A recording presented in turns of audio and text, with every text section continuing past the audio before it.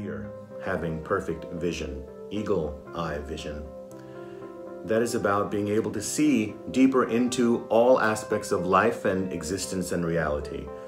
As a psychic medium and shaman and trance channel and a soul locksmith is what I like to call myself.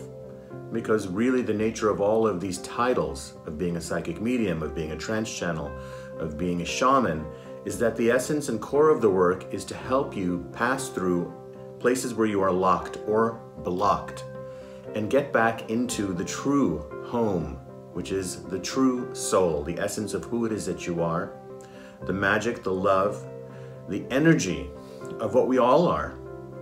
And so as a soul locksmith, I want to unlock those doors so that you get back to where you want. There's times in your life when you feel separate from people. You feel different and you feel like you are definitely not one with them or aligned in their beliefs. So that is quite understandable. No one is expecting you to agree with and align with 7 to 8 billion people on the planet, everyone having their own cultural ideals and all of their own life experiences. There's no way that you can possibly agree with everything. But what you can do is see the alignment in our human experience. Today we are talking about home. We are talking about untangling family, genetic, spiritual, ancestral, DNA, also programming from the home that you grew up in. We are going to be talking about your creative potential and your artistry that resides within you and how that can actually save your life. During the hardest times in your life, your art can actually bring you out into a place where you can find solace. We are talking about peace, oneness, and unity of all of reality. This is the way of the seer. The seer, the shaman of the self, understands that there is only oneness that goes on at all times. Now, one can call this the removal of duality. What happens when you go through the ascension process is you awaken to this new way of breathing, of living, of being on the planet. So your entire body changes. From the inside to the outside, you are going to feel so many changes. Too many different conversations you are going to start to have with yourself that you've never had before. You're going to question everything, and you're going to wonder if you're going crazy, or you're going to wonder if everybody else is going crazy.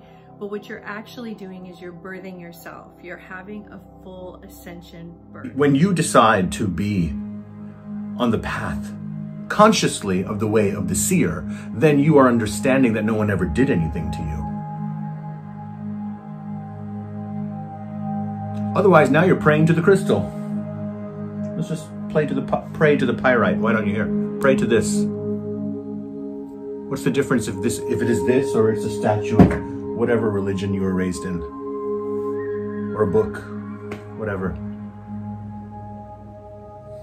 You can't even begin to truly understand the objects of the metaphysical world that the shaman uses, that the seer uses, unless you are free in here too.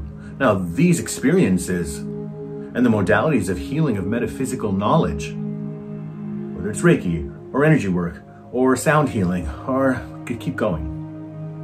Psychic work, mediumship, channeling, shamanic work, medicine journeys, cacao ceremonies, sound baths, keep going, yoga, breath work, all of it, beautiful, real. But they all will say the same thing. It's about you. In the end, they'll all come down to that in the end. So when we are here speaking this way, it's because you're tired of constantly thinking you need to know more. Let's say more classes, more seminars, more workshops, all great. You can take them. But please understand the point that I'm trying to make. There comes a point where you get very serious about this aspect. Then everything, then all the workshops and seminars and books and teachers and YouTube videos are fine, because you have the basic, we want to say the rudimentary strength to curl that weight. You've built it enough. And this comes with the practice of gratitude. This comes with the practice of surrender. Surrender to what? Surrender to the magic. What magic? reality. This is all magic. You will fall asleep tonight, and then you will be in another environment, fully believing that that environment is real. And then you'll wake up and think, then no, you're back to reality, but actually maybe the dream was real. So how will you feel comfortable in your environment? Allow other people to help you. I can't stress that enough, because this is not a solo journey. This is not a way seer alone in the forest by yourself with your cloak on, holding your lantern, singing to find your way. That's only a phase, but eventually you come out into the clearing. You'll leave the forest and you'll come out into the big wide open pastures with the sun shining on you. And the whole goal is for you to feel this peace and to feel this calmness within your being, and you're breathing and you're calm within yourself, because you know that you are with yourself. You are home. You are with you. So how can you be in better hands than that? But you have to first teach yourself and guide yourself on how you can be a better friend to yourself, a better listener, and also somebody who can get a hold of yourself.